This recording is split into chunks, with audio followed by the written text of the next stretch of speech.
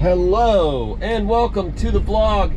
Yet another one starting in the van. If you're new here, this is the See the Sights channel, as you saw probably by the title. And here I like to remind you that to the world you may be one person, but to one person you may be the world. So go be somebody's world. And today I am headed to pick up my daughter Hudson from school. She has a rehab clinic appointment and I don't remember what for, because we were just there like 3 weeks ago for Botox injections, and now we're going back and I don't know, like, again, I don't know what for. Yesterday we were at the Children's Mercy downtown location for the follow-up on her spine surgery, which was back in November. By the way, today is the 22nd of April. Anyway, picking her up early from school, driving her over to the Kansas location for this appointment for Children's Mercy. I am noticing that my air conditioner apparently is not working.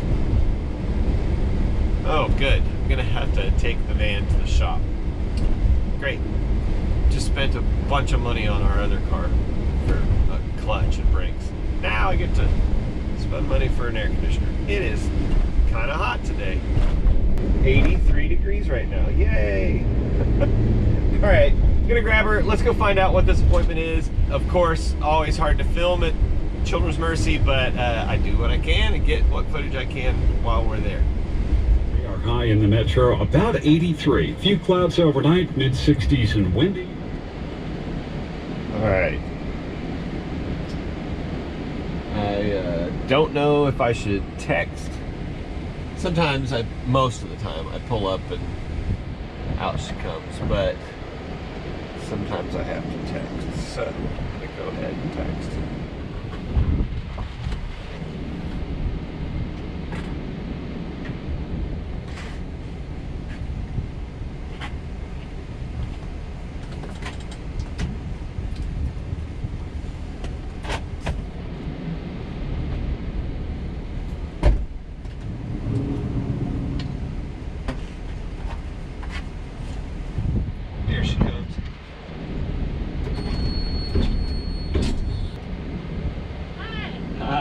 Hi, smiley girl. I just have a gross towel. What?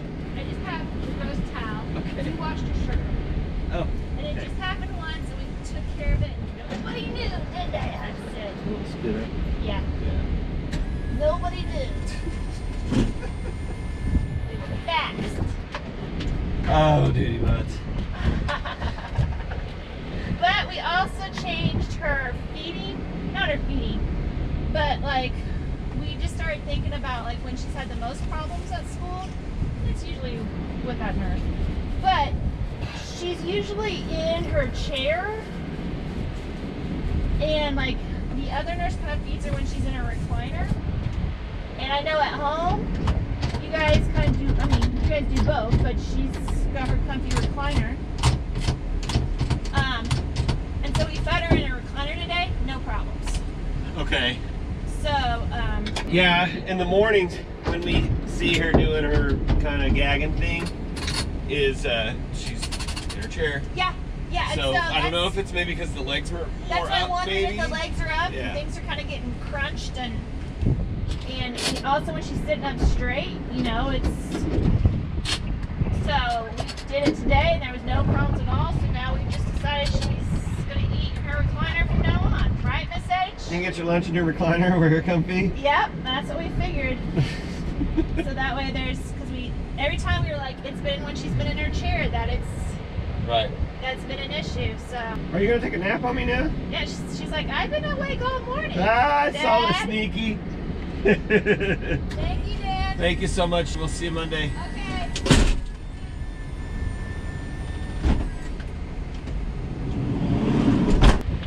In previous video, I was mentioning her.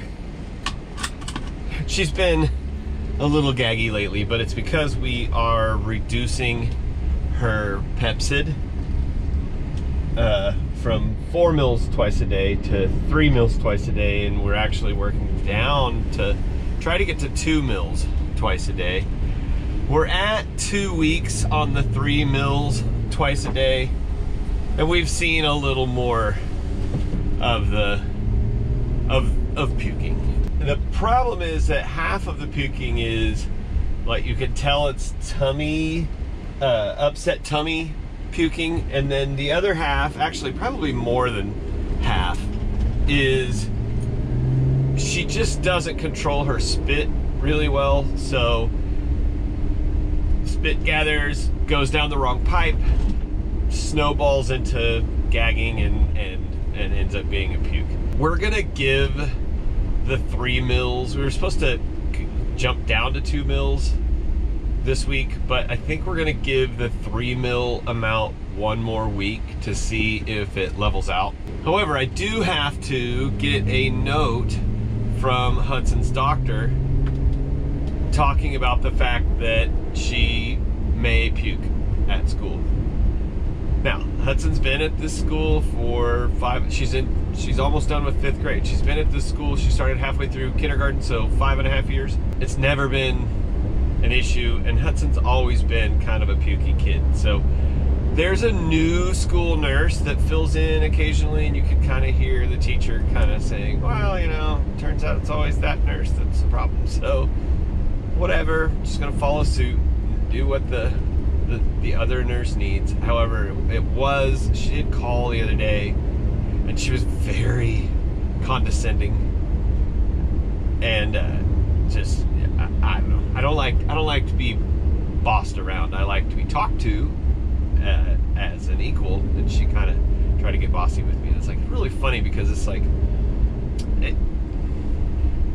let's just say I bark back. So that's why I think she pushed harder to get the note from the doctor, which is fine. It's fair. I don't know. I appreciate people looking out for Hudson.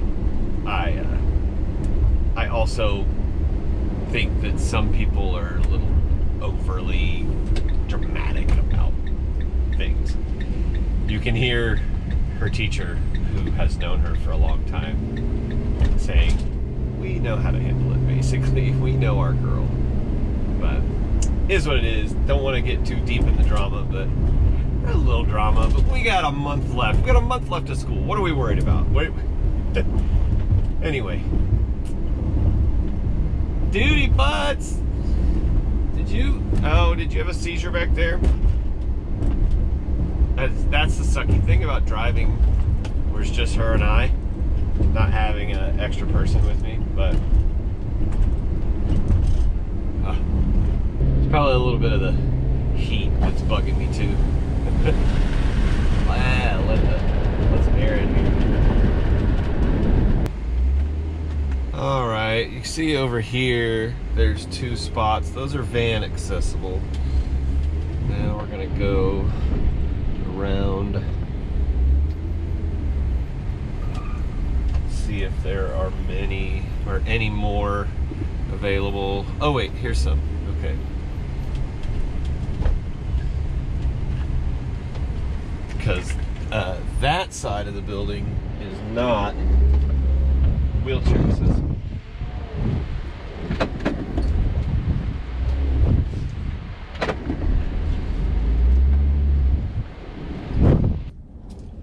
All right, kid, you ready? So I thought I should address something while I get Hudson unhooked and ready to go here. A couple videos ago, or actually a few videos, I've talked about parking. It's kind of a perfect time since we're seeing parking here again with the van accessibility. I don't know if you ever saw the other one and now you're seeing this. I'm not as bothered by that not having a spot, because those people have the right to park there. And in the other video, I was saying that people have the right to park in handicapped accessible parking spots, disabled spots. Some of the spots, though, are labeled as van accessible. That does not mean that people with handicap placards aren't allowed to park there. They are. And so I'm not actually frustrated with anyone who doesn't have a wheelchair accessible, a wheelchair lift that needs the van parking spot. I'm not upset with the people who park there. I am upset with the fact that there's not a different set of rules, basically, where these van accessible spots are not accessible for people that don't have a wheelchair lift. Because it feels like a good 75% or more of the time, there's nowhere to park because the van accessible spots are all taken. And it's hard when there's, you know, 3 disabled spots that are close to the entrance and then a van accessible spot. And the 3 accessible spots are empty, but the van accessible spot is taken up by a car that doesn't have a lift, a car that they can just get out of the door. So it's not the person who's parking there that I'm frustrated with. It's the fact that the rules allow them to.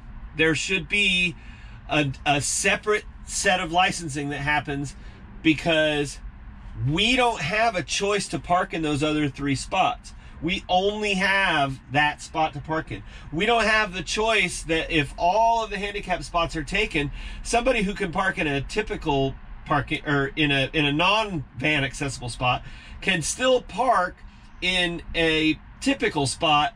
However, they might be farther away from the door, which still sucks, but at least they can still find a place to park and get out of the car, just a little more inconvenience for say the distance that they have to travel, versus we just don't have anywhere to park. I can park at the very back of a parking lot as far away from the store as possible, and I've done this, and then somebody will park in the spot next to us that's not van accessible because I'm parked in a typical spot, and there's just no getting in or out of the van. So the difference is not the anger, the frustration is not with the people who are parking there. The frustration is that the rules need to be changed as far as van accessible.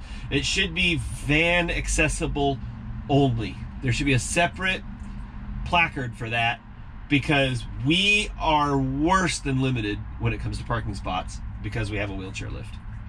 I hope that clears it up. All right, we're going to the appointment. Okay. We are in a room. In fact, like right next door was where she got her Botox, what, 3 weeks ago? Was it 3 weeks ago, kid? I said, what is this appointment for? I said, it's like a follow-up for the Botox, which has not happened before. I don't know what, I don't know.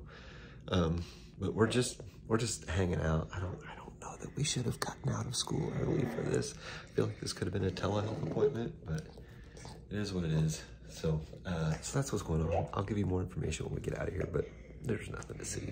Nothing to see in here.